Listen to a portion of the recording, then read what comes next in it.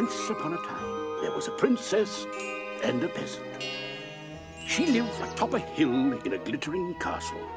There she had a servant who kept her castle in order, selected and pressed her robes for the day, prepared her royal breakfast, and served it to her in her chambers. She had fame, she had fortune, she had product endorsements. But she was not what she seemed. On the other hand, in a humble village far away, the peasant had none of her luxuries. But he had a dream.